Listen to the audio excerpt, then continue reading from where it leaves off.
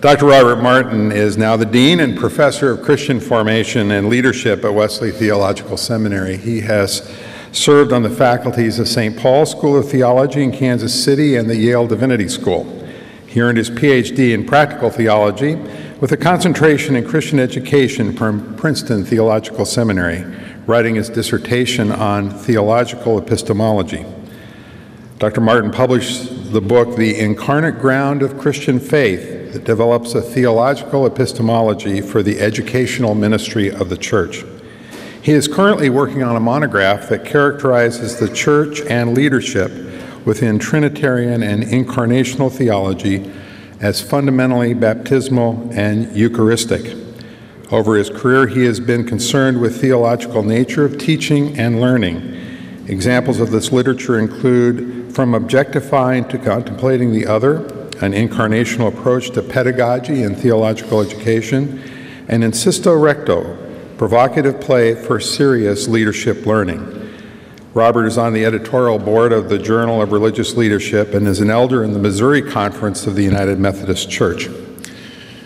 My experience of Robert in these few months now as dean is that he is a man who's listening carefully to know the history and the story of this institution so that he can find his place in leadership here. And I am so pleased and eager to welcome him here as dean and to hear what he has to say to us today. Will you join me in welcoming him? Thanks. Thank you.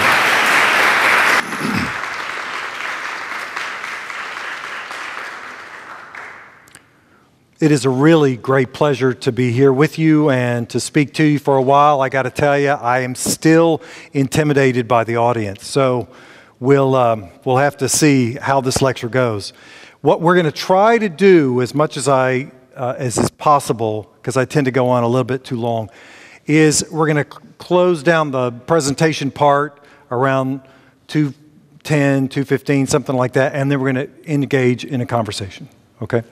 So let's jump into it. So let me tell you kind of what I would like to do, kind of give you the overview of what I'd like to talk about, and then we'll get into it a little bit.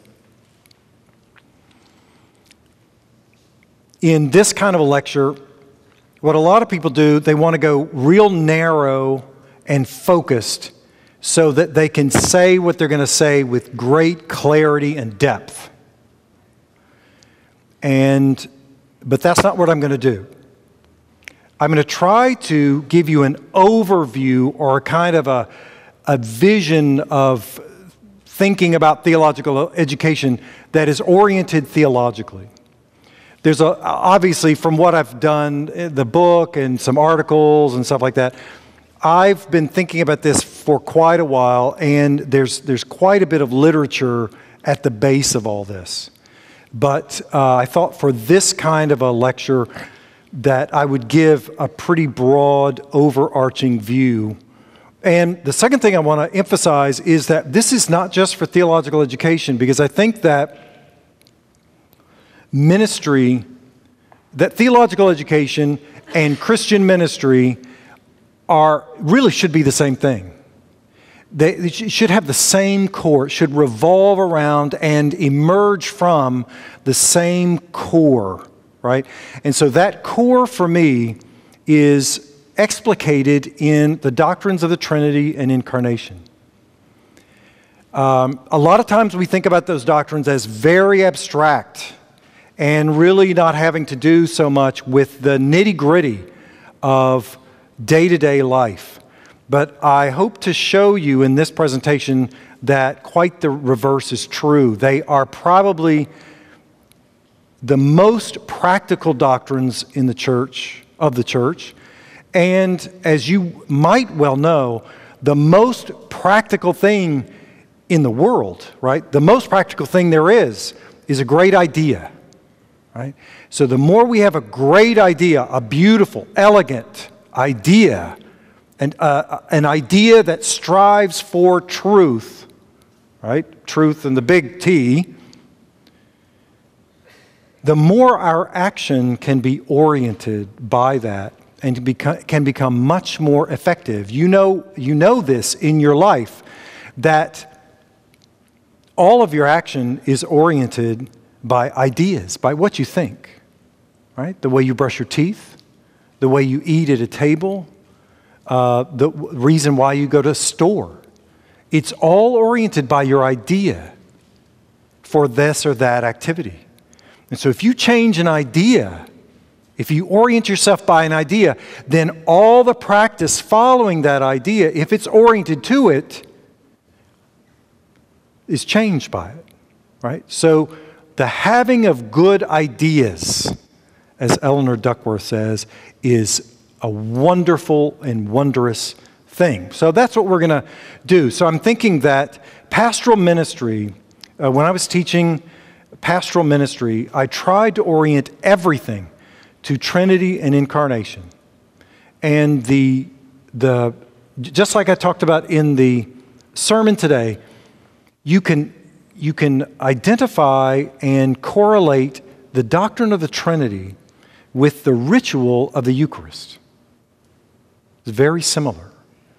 And so the Eucharist is essentially a working out, a practical liturgical working out of the doctrine of the Trinity and also the Incarnation.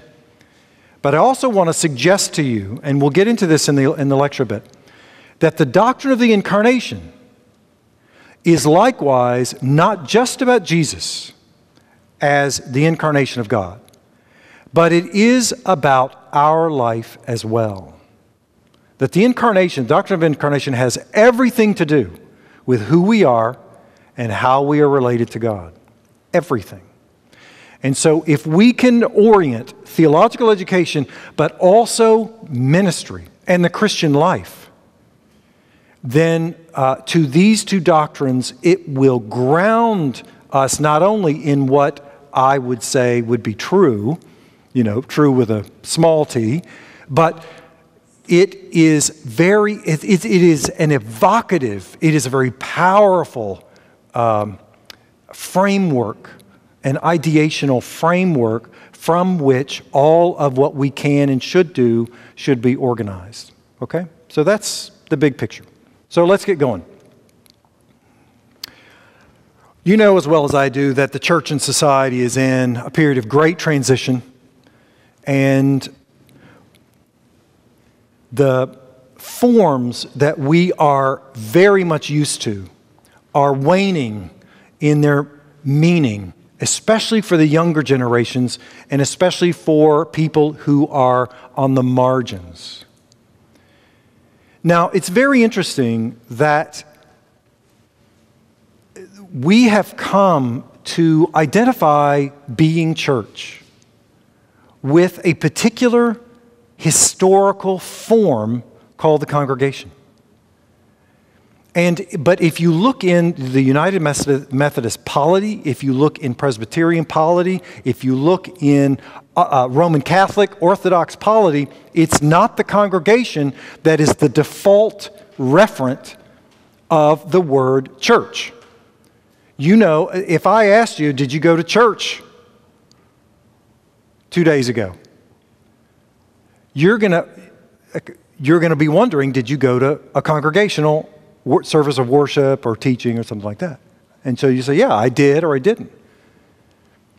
Why do we do that? Why is the default convention for understanding church, for being a referent for church, the word church, that Paul calls the body of Christ, the embodiment of Christ, the enactment of the divine life? Why do we, by default, associate that reality with a particular historical form? That's kind of interesting. So that when that particular form goes out of vogue, we think that the church is waning as well. Well, actually, the waning of mainline especially, but conventional default forms of being a congregation, that waning, that decline, may very well open up a time in which the church, more broadly conceived, more fundamentally theologically conceived, can reimagine itself theologically. So Theological actually says that the church goes through a huge rummage sale every 500 years. I don't know if she's right, but it's at least a very suggestive thing to think about. Because before today, before this period of great transformation in church and society, 500 years ago was the Great Reformation, right? And 500 years before that was the Great Schism. And 500 years before that was the monastic movement, right? The dissolution of the empire and the rise of a monastic movement. And then before that was Jesus, hello. And the transformation of Judaism, right? And so there is this pattern. And so we are very lucky to be in a period of time that potentially helps us to reorganize what we're thinking. Now, the question is, what are we going to organize our thinking and practice of being church, right? Not just a congregation or a building as a referent, but being the existence of embodying Christ, right? Imaging forth the divine life. What are we going to organize that around? Are we going to organize ourselves around the latest fad, the latest trend, in order to market ourselves more, fully?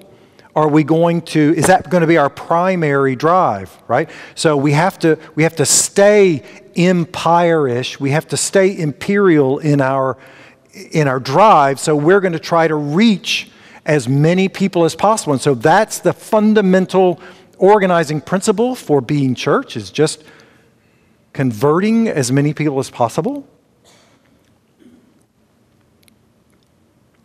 I would say that the doctrines of Trinity and Incarnation should be really the organizing principle. So I'm going to focus on incarnation at this point, because to do both would require me to keep you in this room for about 2 days.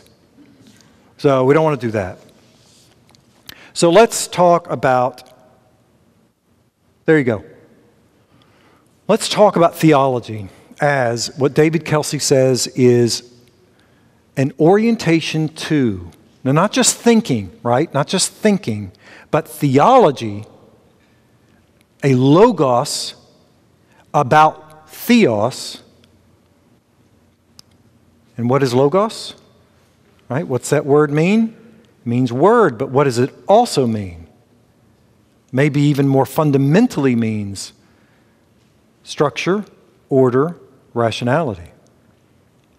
So the fundamental structure, a logos of something, is the fundamental order and structure and rationality that is explicated as word. Word explicates this invisible reality. See? So what we're going to do is organize ourselves around theology as a way of being oriented to God and all things in relation to God. Okay? So to understand the incarnation, we need to, of course, start with the incarnation of Jesus Christ, the incarnation of God as Jesus Christ. But we don't want to stop there, and that's where most people stop with their understanding of the incarnation. But a long time ago, 6th century, St. Maximus the Confessor was a principal and eloquent explainer of incarnation and the incarnational quality of creation as a means of God's grace and of the divine presence. Now, what we mean by the divine presence, and especially for St. Maximus Confessor, is exactly what we did in the Eucharist before lunch. So the divine presence is a reality, is a relational reality that is communal, right? So it's not just about us feeling God or just thinking about God. It is about us and our lives being organized according to the fundamental structure order, and rationality of the divine life, which is always communal. In the Gospel of John, I think, and many others think, is a gospel of incarnation. And the very first chapter is organizes and orients the entire book to all things, everywhere, all the time, being incarnated in and through all things are created in and through the divine Logos, the divine order, structure, and rationality. So that our lives should be as created in this Logos and held in this Logos and returning, right, to God, right? You remember Colossians 1st chapter and Ephesians 1st chapter, all things created in and through Him and all things returning back to the Father through the Son, right? Right? So we're continually created and redeemed in and through this divine Logos. So Thomas F. Torrance, Reformed theologian, said that this unity, this ongoing creative unity of creation and creator is the very linchpin of Christian theology. Without it, everything hangs together. Without it, everything ultimately falls apart. Now, that's a pretty strong claim to make about one doctrine. But that just gives you some idea of the fundamental nature of this doctrine. That it can be a fulcrum, a vortex out of which our life is organized. So God is revealed, and the divine life of Trinitarian communion, right? I'm speaking as a Trinitarian theologian, right? So a Unitarian perspective would be very different. A Judaic framework would be rather different, right? So there are these differences that are very important to take into consideration. But what we want to have in mind fundamentally is that God is ongoingly creating us, and that we are being created in and through the Logos, and that this relationship of ongoing creation is incarnational in nature, in fact. And so this may help us to get a little bit clearer understanding about this if we just think about how our lives are incarnational. Our existence is incarnational. For the most fundamental aspects of being human is meaning. And you can't see, touch, or smell meaning. It's invisible. But yet, every second of your life is a manifestation of meaning, of one kind of meaning or another. Every thought you've ever had has been invisible, and yet your entire life is organized by it. Your emotions, you can't see, touch, or smell an emotion, but you can certainly see the manifestation of it. Our existence is incarnational, fundamentally and without exception. And that is a reflection. Our existence as incarnational is a reflection of the God who continues to create us in and through the Logos, you see? So the very relationship of our creation that constitutes our creation is incarnational, and it would be it would be a matter of course to say that then our lives are framed by that and constituted by that very activity, that our existence reflects that fundamental incarnational relationship of creator and creation. That's just crucial, I think, to get in mind, get firmly in mind. Sally McFaig says that she takes the incarnational approach a little bit further to say that the universe, the whole universe, is not only a work of God, right? God is not just working on the creation from the outside, but rather the creation, the very universe itself, is the embodiment of God. Not the whole embodiment. It's not embodying the whole of God, but it is an ongoing incarnation of God. And so that's why the fundamental purpose of the universe is to be a means of grace. In this view, God is the source of all, sustainer of all, the destiny of all, and the universe is the physical manifestation of divine, extravagant ecstasis. God is ecstatic in God's love. She says, God is the one upon whom everything is dependent for everything. Each creature's first and last breath, the billions of species living things, and billions of electrons and quarks, and all that constitute all things, the stars and galaxies, and so on. God, the unnameable one, the ineffable one, is the source of all power, all love, all good, in and with and for everything, at all times and places. This is the ubiquitous God par excellence. This God is never absent, for God is being itself, the source of all being, without whom nothing else is.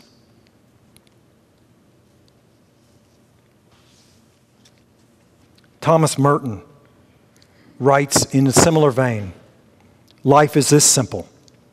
We are living in a world that is absolutely transparent, and God is shining through it all the time. This is not just a fable or a nice story, it's true. If we abandon ourselves to God and forget ourselves, we see it sometimes. And we see it maybe frequently. God manifests God's self everywhere, in everything, in people and things, in nature and in events. It becomes very obvious that He's everywhere and in everything, and we cannot be without Him. You cannot be without God, says Thomas Merton. It's impossible, simply impossible. So there we go. We have a theological definition of incarnation, and we have a rather existential definition of incarnation as well, as the very nature of ourselves. So within this theological perspective, and taking theology seriously, we'll try to think about theological education. Once again, as David Kelsey says, in light of God and all things in relation to God.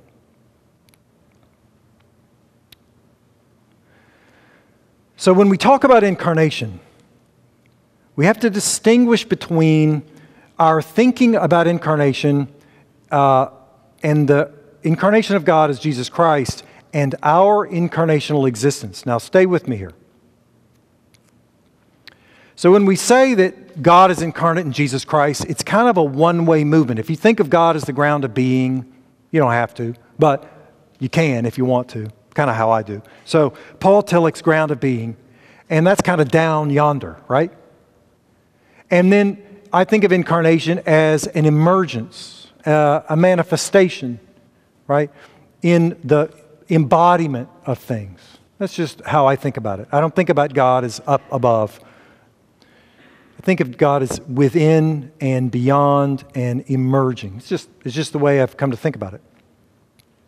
Now, if we are limited and sinful, then we are alienated from the ground of our being to some extent. So the first movement of incarnation is to overcome or go through that alienation, you see? So sin is actually a very important doctrine of Christian theology. It doesn't mean that you're a horrible person or wretched or, whatever. But it does mean that we're inherently limited and fallible and sinful. And so overcoming the alienation by indwelling the reality, the divine life, is how I think of the first movement of incarnation. That we have to so orient ourselves and allow ourselves to be drawn into God drawn into the divine life, such that it can form us and mold us, and we are conformed to it. Now, so that's the second movement. First movement is to overcome the alienation by what Michael Polanyi would say is an indwelling, a way of knowing that is indwelling the particulars of an object, of a reality. And then as we know the particulars, as we become part of that, as we let ourselves be immersed more fully in that reality, we become conformed to that reality, and that reality can manifest itself in and through us. Let's just take an example. I taught my daughter how to ride a bicycle, right? So it's very simple. You ride a bicycle. Well, she doesn't know how to ride a bicycle at, 4 or 5 years old. And so as soon as she gets on it, she's going to go boom, right? Well, so what do we do is little by little, we get behind her and she's straddling the bicycle and we just run with her and so she can get her sense of balance, right? So she is feeling herself, she is getting a sense of the bicycle and her own balance on it. And at the point in which she has a sense of her own balance, what is she doing? She is indwelling the particulars of the bicycle and her body on the bicycle and gravity and physics and all that stuff. She is gradually indwelling that, and she is taking that unity of herself, the bicycle, and physics. And she is going to gradually start pedaling, and then the unity of her own indwelling will be manifest in her riding the bicycle. Does this make sense? So the unity, see, what was once divided is now unified to some extent, and then that is manifest as a deepening and greater capacity, what? To bicycle. So learning how to bicycle helps you bicycle even more. You see? So it is an ongoing cycle of intensification. Now, I told you before, incarnation's related to baptism. So let's get a little bit theological and ritualized here. What else is baptism? I did this to the incoming students, right? What else is baptism? If you've got immersion baptism, what else is it? Than a letting go of everything that separates you from God and an increasing immersion into God, the water, by means of someone holding you. You got to let go. So that what? You can be unified to some extent that is then the means by which you are raised up to new life, a new life that is the expression of the unity that you have experienced. You see? And so what happens is that we think that baptism is just, okay, we're done. All done. Got baptized, all done. No. The Christian life is an increasing immersion in the divine life. So you are going deeper and you're letting go of more of that to which you grasp for your salvation, right? It's like we're grasping onto the sides of the bathtub and not going under, right? But baptism, you got to let go. You got to let go of that to which you grasp for your salvation so that you can be immersed more fully in that which is truly salvific. So you can then be raised up to new life. So it's the baptismal imperative to the entire Christian life, this cycle. And so this is what is mirrored in an epistemology of increasing indwelling. That is, indwelling a reality ever more fully, no matter what it is. Language, French, right? You have French, right? I know French un peu, right? Right? So, but what? At some point, I didn't know French at all. I was completely alienated from the language, right? So gradually, by learning the particulars, the words, the grammar, this is really important. You don't learn a language by relativizing the language, do you? You can't say, well, I don't like that grammar. I'm going to use my own grammar, and I'm going to call that French. Or, I don't like those French words. I think I'll just make up my own words, right? And then I'll call it French. No. To learn French, you have to, those little cards, you have to do the cards, and you have to walk around and think, and then all of a sudden, you start dreaming French.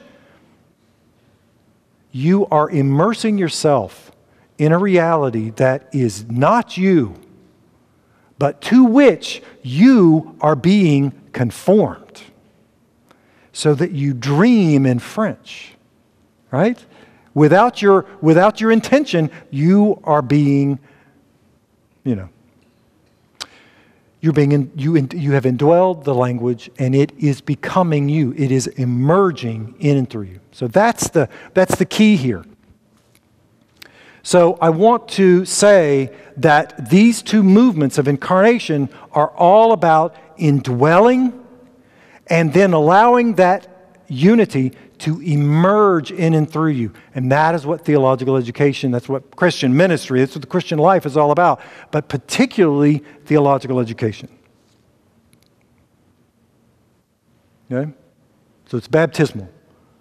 Indwelling, letting go, experiencing a unity at the apex, and then allowing that divine life to change you. So there are some pedagogical imperatives that I want to set before you. One is that in order for you to learn French, there has to be a very clear understanding of what French is. Right? In order for us to learn how to ride a bicycle, there has to be a bicycle there, a real thing, something that has distinction. But what we've done is that a lot of times, in order to accommodate everybody, our theological vision of who God is not clear, it's fuzzy. It's not distinct, it's vague. And that hampers our ability to know God more fully. It doesn't mean that our knowledge is the be-all, end-all. It doesn't mean it's completely true or accurate. Of course it's not, because we're always limited and fallible. Always, without exception. But what we have to have is an ongoing vision and a means of participation. And that's exactly what these rituals are supposed to be. They're supposed to be absolutely clear and distinct patterns by which we dwell more fully in the reality. Not so we can be closed down, but so we can be opened up to the universal activity and presence of God everywhere in all things, and called by all different names, and celebrated in all different kinds of religions. So that's the first point. A clear and distinct theological vision and participation that is not saddled or diluted by vague, fuzzy thinking. Secondly, is to illumine the blind spot, to illuminate our limitation and the distance. We need that, right? We need points of confession, right? So, I mean, you're hearing all the typical Christian liturgy here, but we need to confess. And so that helps us identify the distance between ourselves and God or any other thing. That's what grades are all about. That's what professors' comments on papers are all about. And so the clearer that we as professors can be on the limitations of this work, the more fully the student can then reorient themselves to let themselves be immersed more deeply in this fundamental and all-inclusive reality. You see the point here, right? So the point is that we really need to reignite and be more intentional to be clear and distinct, as Charles Peirce would say. Clear and distinct ideas are crucial in our business. The second is then to have patterns by which we both mentally and physically indwell and orient our mind and our bodies to sacrifice our bodies, right, to this, so that we allow ourselves to be conformed more fully. And indwelling, we'll see in just a minute, has both very precise critical thinking. Critical thinking is crucial to indwelling, but also contemplation. Also contemplation. But that we'll come to. And then the last one I want to say is this process of by the unification that we experience, we take whatever unity we have experienced and that we know, and that we allow our lives to express that. And so what we do on this campus, the way that we organize our meal taking, the way we organize our dorms, the way we organize our classrooms, are all means of this expression, and they are also means of this indwelling as well. How are we organizing our lives such that we're able to do these four things? I have no idea what time it is. 2:15. So let me point out one. Tell you what, that's it. That's great. Well, I don't mean that this is great. I just mean, I think we're at a point where we can stop and have a conversation about this. But I hope, so just to wrap it up, I hope that you get a sense for the way that doctrine, if we take it seriously, if we engage it praxeologically, right, with our bodies and in communion, if we orient ourselves to it, that it can tell us how to orient our lives in education and in ministry. It gives us some provocative principles by which to orient ourselves. All right, so with that, I'll open it up and let's have a conversation, and we'll end by 2:30 at the very least. Yes. Very loud. There you go. Thank you.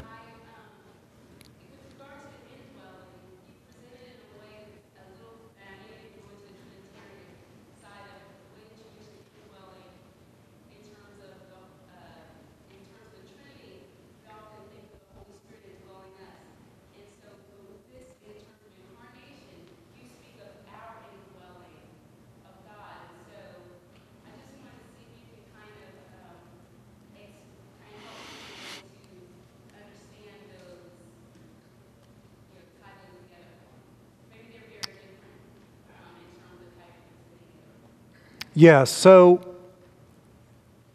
there is a doctrine that's very closely related to, and others in this room will be much better able to talk in greater depth about this, but there's a doctrine called panentheism. Panentheism. It's not pantheism, panentheism. And it's a doctrine that is very closely related to incarnation. And it says that that God is in all things and all things are in God without exhausting God, without any limitation. So it is the doctrine of the infinite immanence of God in all things and the infinite transcendence of God beyond all things. And so the way that we indwell the Spirit of Christ, that's the Romans passage, right? We indwell, and there's a mutual indwelling implied in Romans, right? So John talks all about, the Gospel of John talks all about abiding in Christ. And that kind of, we are grafted into Christ. And that we are taking Christ in as bread, right? All those images that are very much about ingesting and being grafted in. And so all those images are having to do with this kind of mutual indwelling. The indwelling is very different because the Spirit is infinite and eternal, and we are limited, right, and just incredibly finite. So the form of indwelling, the nature of indwelling, very, very different, but the mode is quite similar, I think, right? So in terms of biblical reference, there is a great treasure trove of references to our life in God and God's life in and through us. Yeah, great question, great question. Yes, in the back. First, congratulations as well, and welcome. I find your incarnational pedagogical imperative very compelling from a philosophical standpoint. Theological education has traditionally been very, very cerebral, been very, very listen, maybe speak back, certainly a lot of writing. And when I hear an incarnational pedagogical imperative, I'm curious about what your vision for theological education is. Because when I think about this, I think about practice, I think about building, riding the bike, that image of how do we do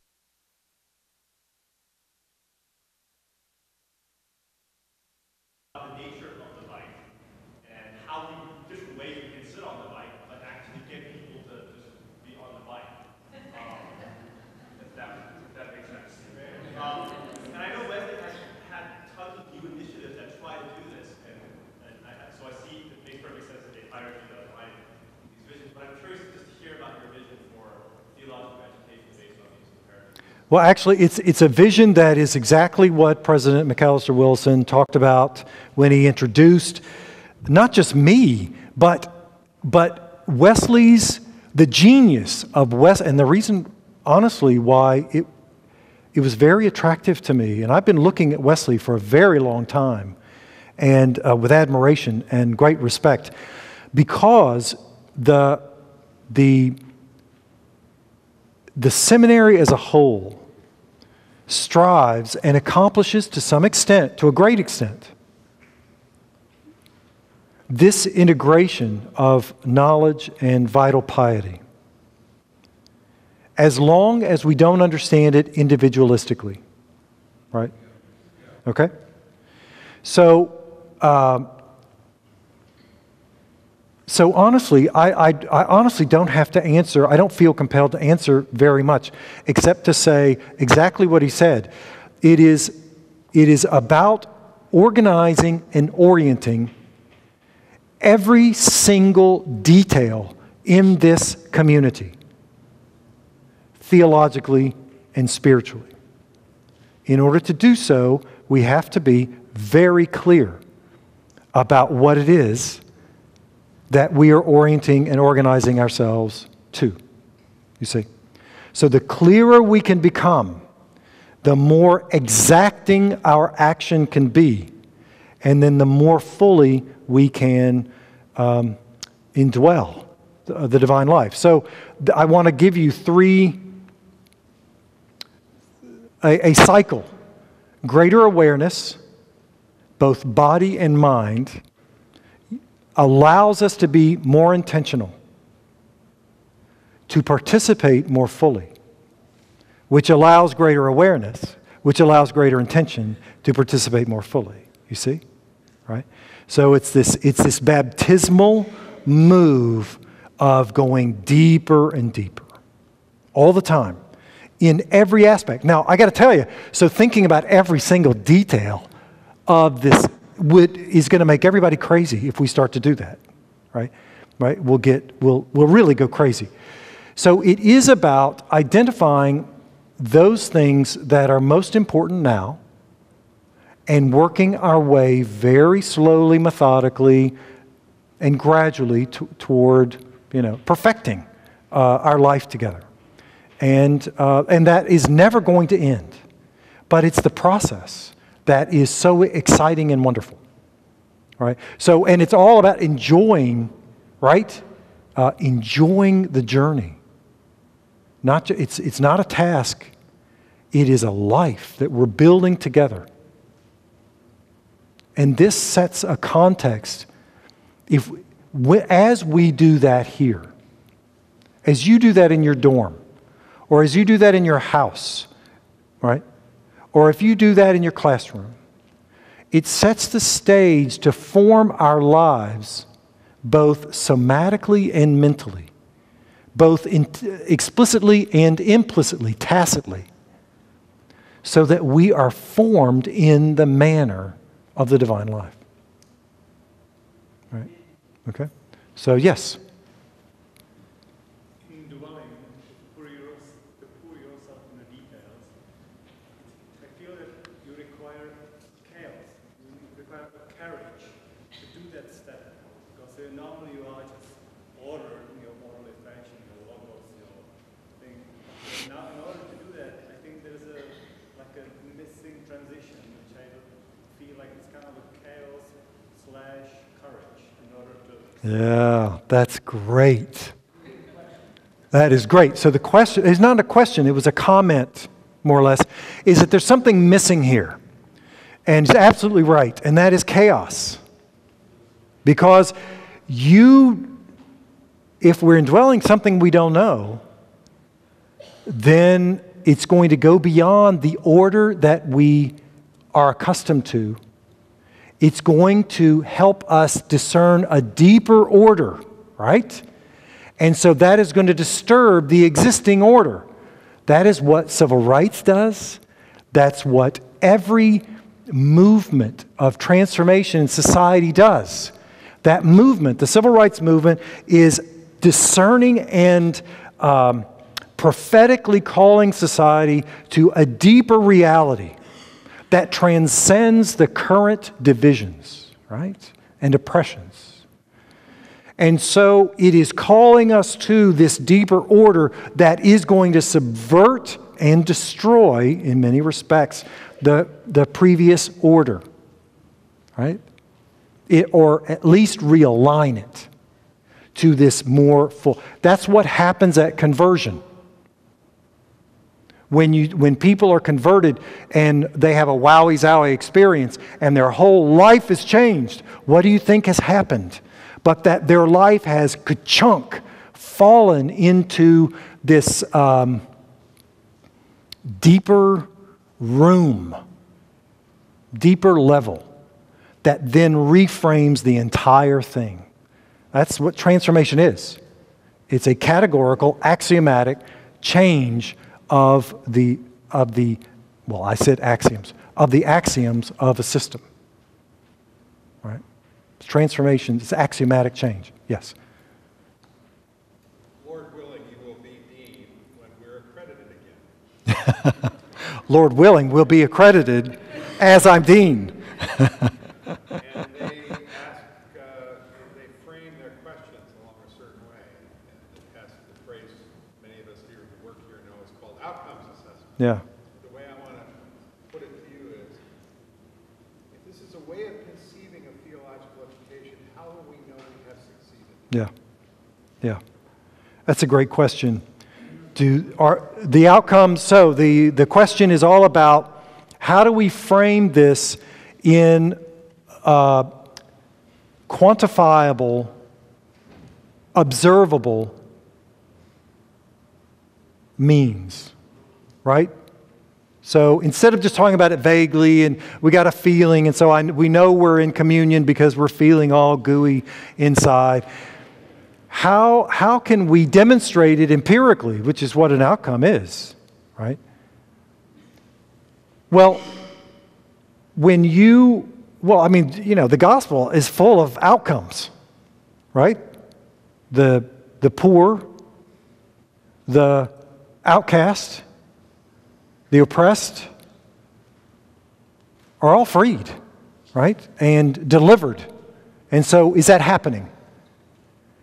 What are our graduates doing compared to previous years?